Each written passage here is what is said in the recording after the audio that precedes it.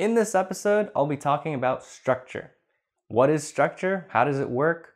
And how do you show structure in your drawings? The next few episodes after this will be about applying structure to the human figure.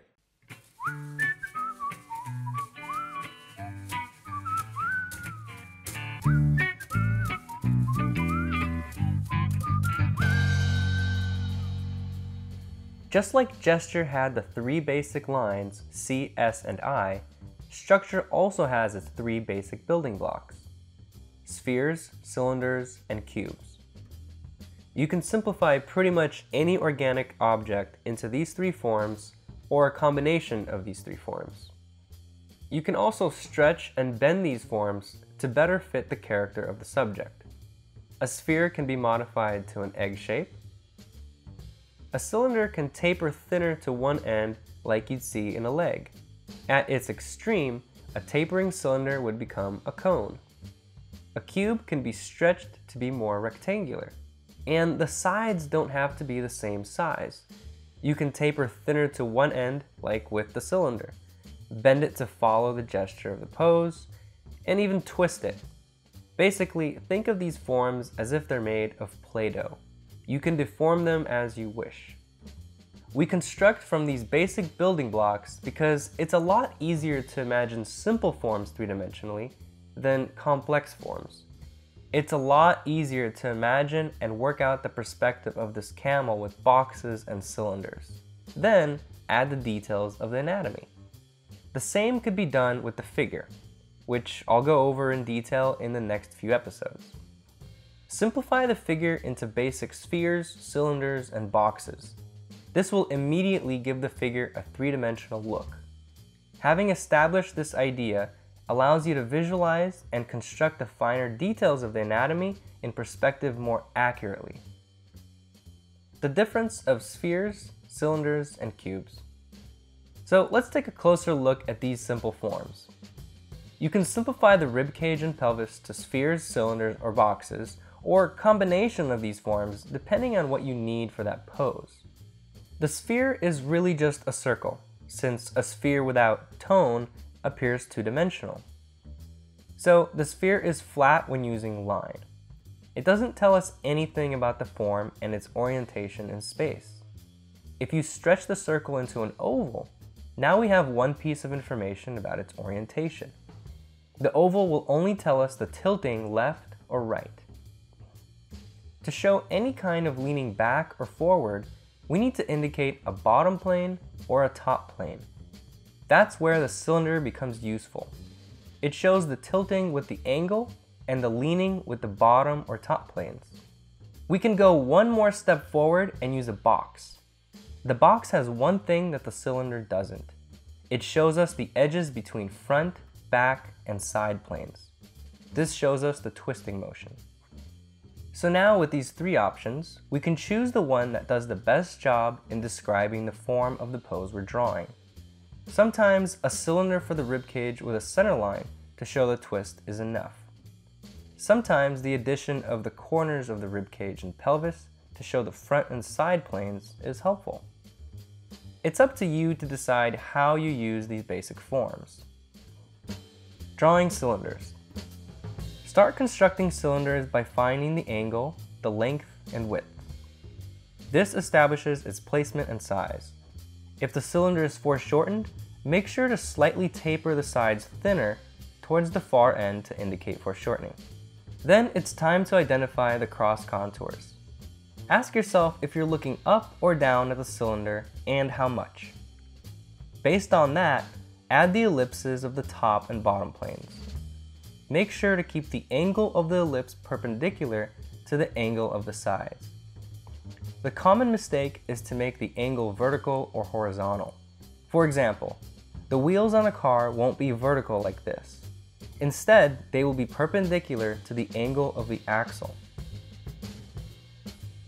Another common mistake is when we indicate the cross contour lines, we tend to make them flatter than they really are. The thing about cross contour lines is that most of their effect is on the sides. That's where the roundness of the form is revealed. So don't flatten them and bring them to a sharp corner with the edge of the cylinder. That defeats the purpose of the cross contour lines. It should feel like it's wrapping around the edges. Drawing boxes. You should be able to draw a 3D box from your imagination at any angle. In the Illusion of Depth series, I talked a little about perspective.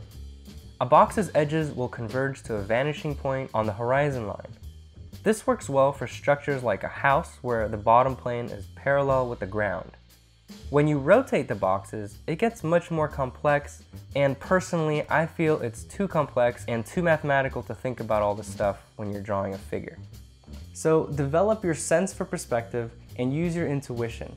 You'll get better with practice, but a few tips should get you pretty far right away. The way I approach it is at first I imagine which planes of the box I'm seeing. You'll see 1, 2, or 3 planes.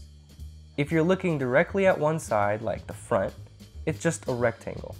When the box rotates down, you start seeing the top plane.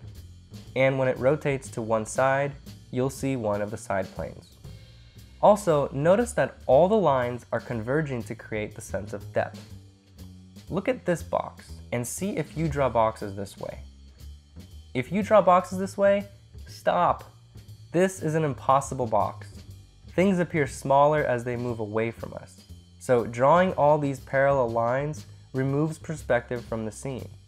And if this plane is a rectangle, that indicates we're looking directly at it. If we were looking directly at it, none of the other planes would be visible. In this case, since we're seeing some of the right side, the front plane is starting to rotate away from us. The lines here would converge to the left. And since we're seeing the top plane, the front and side planes are rotating downward, so the lines would converge down. Now that's a much more three-dimensional box. Let's try a step-by-step approach and see if this helps you. I'll start with the inside edges of the box. The most vertical one is a good starting point.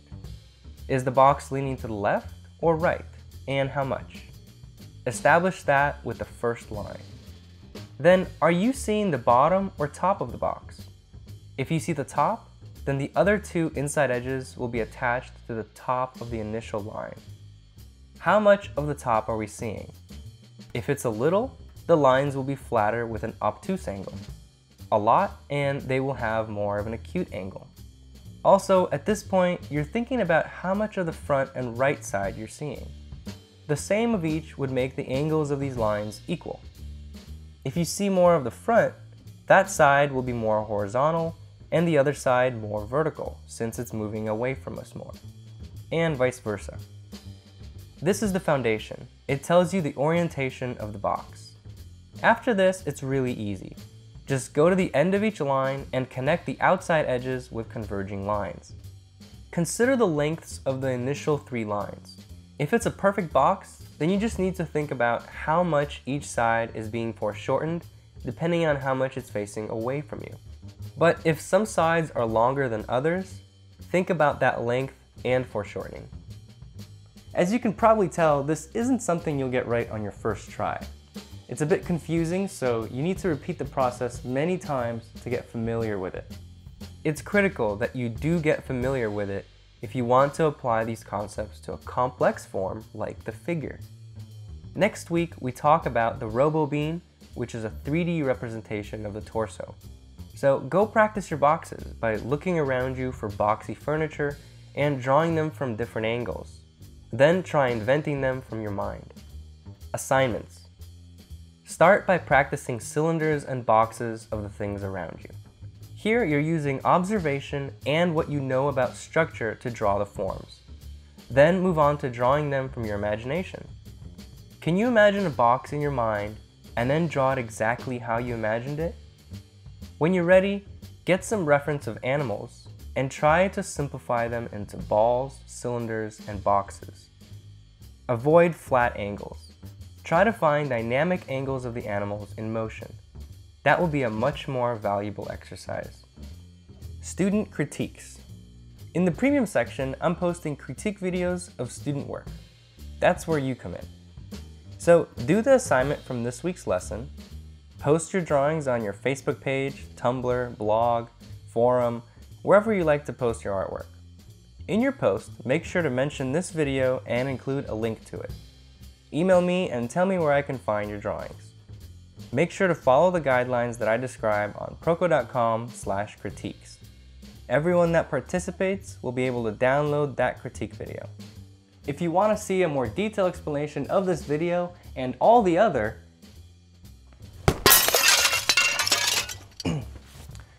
If you want to see a more detailed explanation of this video and every other video from the Figure Fundamentals series, check out proko.com/figure. For every free video that I post during this figure series, I have additional premium content on proko.com. This week I explain more about the position of the viewer, avoiding flat perspective, and how to simplify forms. There's over 3.5 hours of video in the premium section, so lots of goodies there. proko.com/figure. Thanks for watching. If you like this video, share the wealth. Tell your friends. Post it on your favorite social network. And click this button here to subscribe to the Proko newsletter if you want to be updated about new videos. Bye-bye!